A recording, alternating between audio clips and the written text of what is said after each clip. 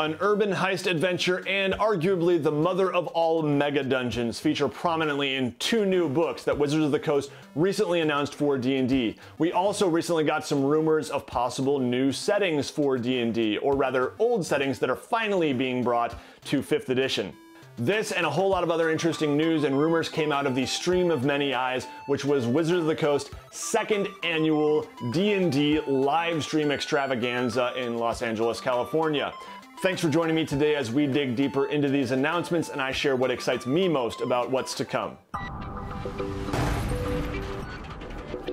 My name is Nate and you're watching WASD 20. Thanks so much for joining me. Today I want to focus mainly on the two new books that were announced, but I also want to discuss the rumors of new settings and a couple other little announcements. So first, the first book that was announced on Friday of last week was Waterdeep Dragon Heist. Now both of the new books are set in the city of Waterdeep and have that title, Waterdeep: So Dragon Heist is going to be an urban heist adventure. The city of Waterdeep, of course, is one of the most expansive metropolitan centers of civilization in all of the D&D multiverse, and I think it's really cool that we're getting a book that I'm sure will give us a lot of information on this city, and my hope would be that it will give a DM the tools in order to run sort of a sandbox campaign in this urban playground. But of course, it will be a full-blown storyline as well. It's all about a great amount of treasure that has been stolen, and the player characters must keep it out of the hands of several villains, yes, many villains, who are competing and trying to get their hands on that treasure.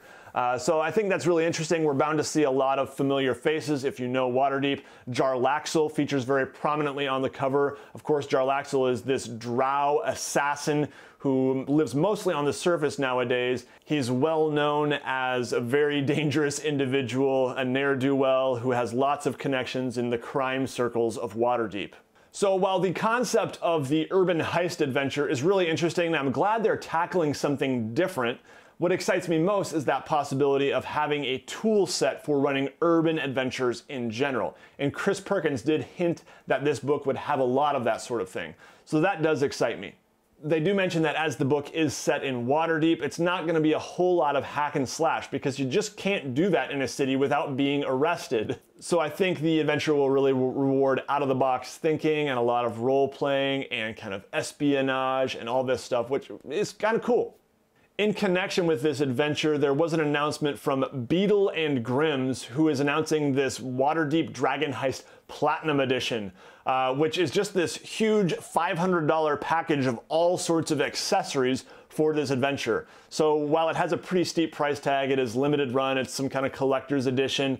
I think probably once you break down what all you're getting, it's probably a decent value. I'll just read off the list here of what they're saying will be included.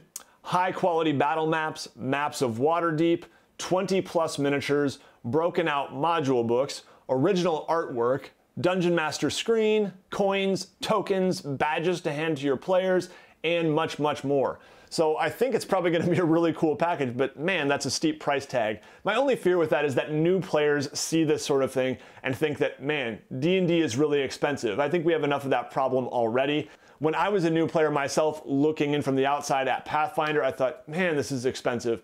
But the reality is, of course, we don't need all this stuff. It's just gravy for those who have the money and want to spend it.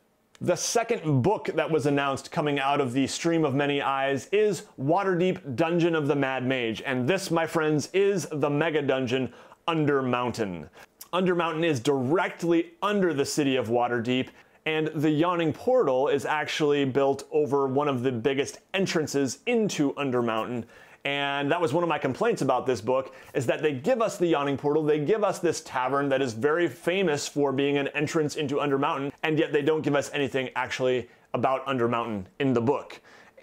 In their defense, that would be a monumental task, and they wouldn't have any room for any of the other cool adventures that are in this book. But it just seemed like, why use that framing device when you're not giving us Undermountain? Anyway, now they're finally giving us Undermountain, and personally I'm pretty excited about that because I think that Wizards of the Coast can really pull this off well. I'm just excited to see what this amazingly talented team does with the mega dungeon concept. There's bound to be a lot of politics. It is absolutely huge.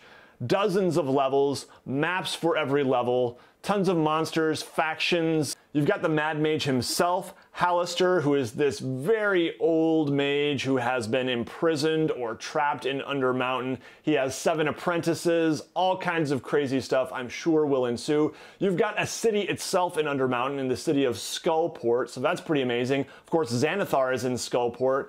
Anyway, you can see where this is going. It's going to be mayhem. It's going to be one big giant dungeon playground, and I cannot wait to get my hands on it. Once again, not even so that I can run this adventure, but more because I'm sure it will give us dungeon masters who do homebrew a lot of our stuff, a lot of tools for dungeons in general, and just a lot of inspiration and ideas. While Dragon Heist was levels 1 through 5, this one is actually seen as a direct continuation of that, so they can be used in conjunction or separately. Undermountain will take players level 6 through 20, so again, it is huge. Lastly, let's talk about rumors of possible new settings, or rather old settings, that are now being finally brought into D&D 5th edition. There was a good video a few days ago from Cody over at Taking 20 as he did some analysis of these announcements and rumors of new settings. I recommend you check it out, it's in the video description. But to kind of summarize things, he referred to an article on comicbook.com where there is an interview with Nathan Stewart, who's the brand director over at D&D, and he says, quote, "Next month we're going to talk about a couple of different settings that people can start playing as early as this year," end quote. So that itself is really exciting, but temper your expectations because from here it gets a little bit confusing and I'm not totally confident that this is going to be what I want it to be, a complete here's a new setting book for D&D, or an old setting rather. Like here's a Dark Sun book for D&D 5th edition, or here's Eberron, here's how to do Eberron in D&D 5th edition. That would be awesome. That is what and I think a lot of other people want as well, but if you listen to this, I don't think that's what we're getting.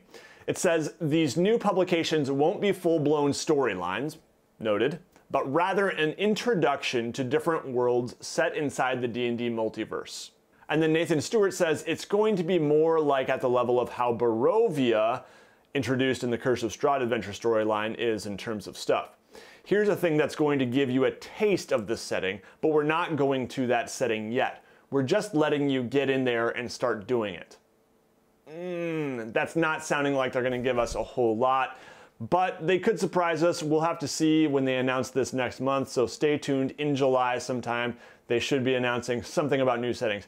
It's a little confusing to me that they say this is not going to be a full-blown storyline, but then they compare it to Curse of Strahd, which, correct me if I'm wrong, people, but isn't Curse of Strahd a full-blown storyline?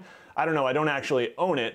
But that was my impression, a full-blown storyline that also has some little tidbits, well, actually quite a bit, about the setting of Barovia, because of course you're going to want some setting information if you're running an adventure there.